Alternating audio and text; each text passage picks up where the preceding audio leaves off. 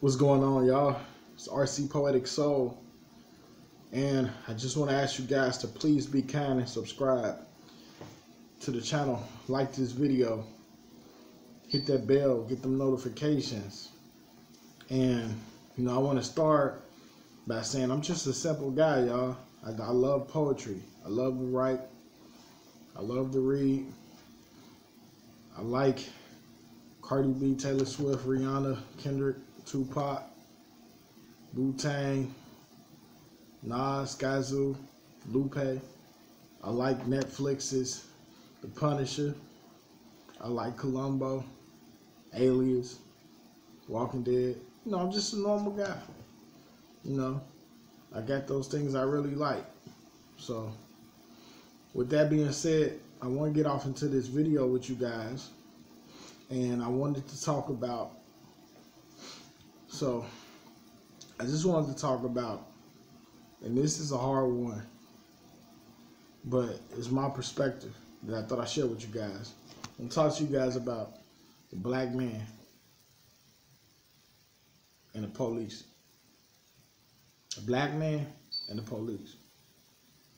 So, I feel like a lot of times, often, maybe all the time, I feel like when I get behind the steering wheel, I just don't know.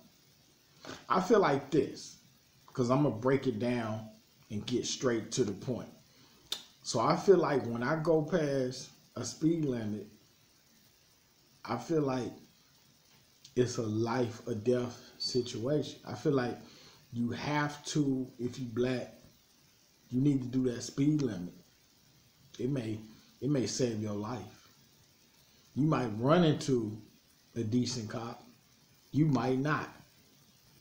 You don't know the luck of the draw.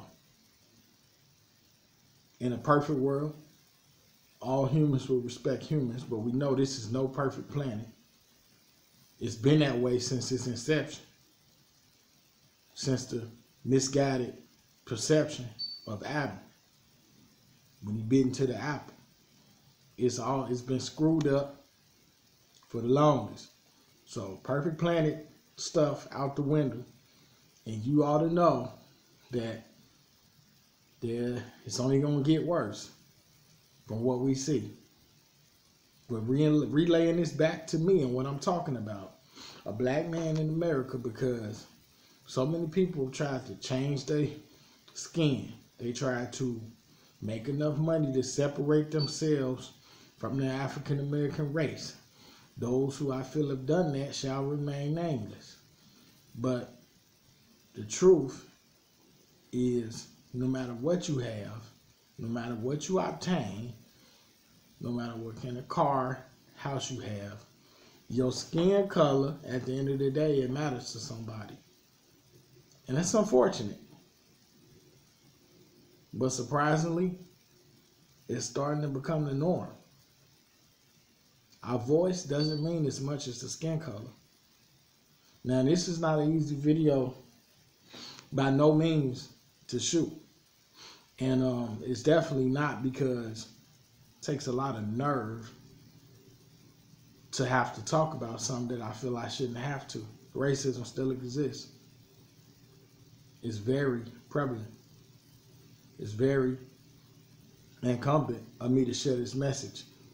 This message is, do the speed limit. Obey the laws. Do what you have to do to make sure you stay alive. See your kids another day. See your family another day. See your whoever it is. Because you just don't know. I would say this. Try to lessen your encounters with authority as much as you can.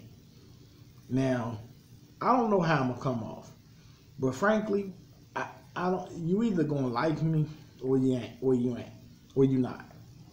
To use proper English, you either gonna like me or you not.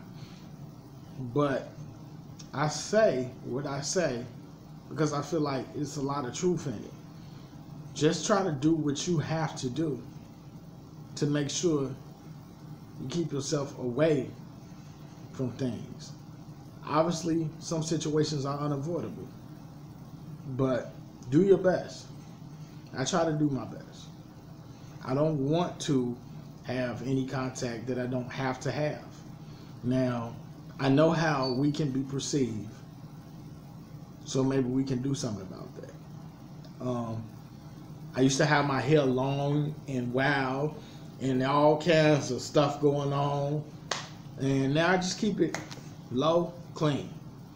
You know, I can't change the perception of how people feel about me, but I can at least do my best to look respectable as if I belong in society. You know, I deal with depression a lot, guys. So I used to feel like if I felt like crap, I would look like crap. But we already know, and I'm going to be frank, that there is some kind of target on our backs. I've met very nice white people, so I'm not being anti-white. I'm not. I am of the mindset that there's a bigger problem going on.